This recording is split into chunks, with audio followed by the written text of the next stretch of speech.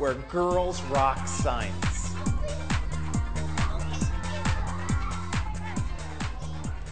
Science is important and it's fun to do, and someday girls might want to be scientists, and if they don't know science, they can't be scientists.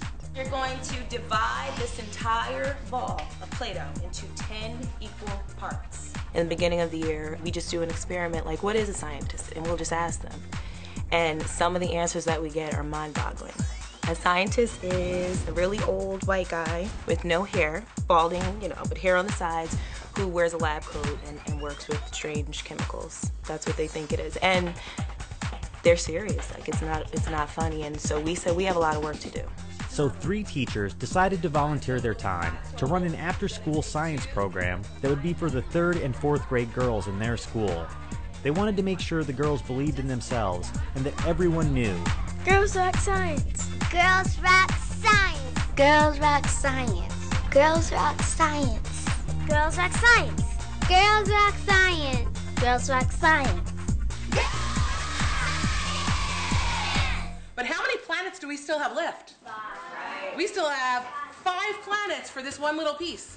We want them to know that anybody can be a scientist. Doesn't matter, what background you come from. It doesn't matter your race. It doesn't matter, obviously, your gender. Anybody who wants to do it can do it.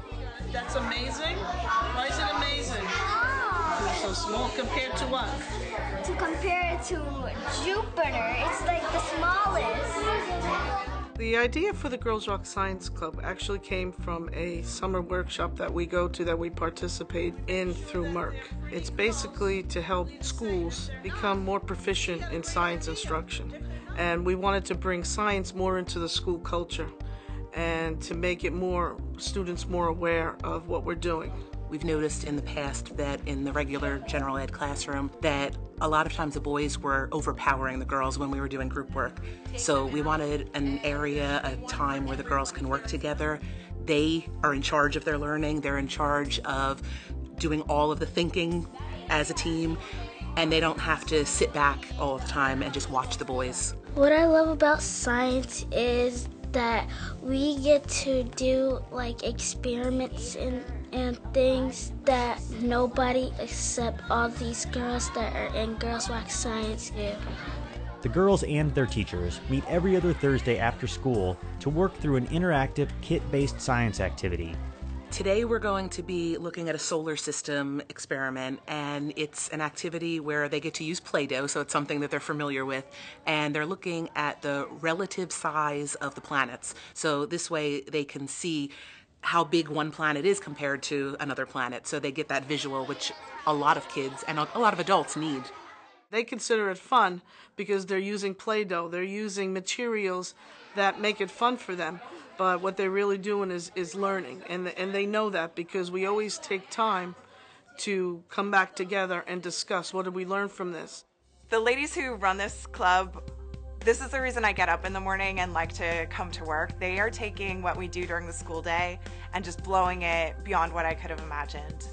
They're taking all the skills from the classroom and giving these girls a chance to have an enrichment experience.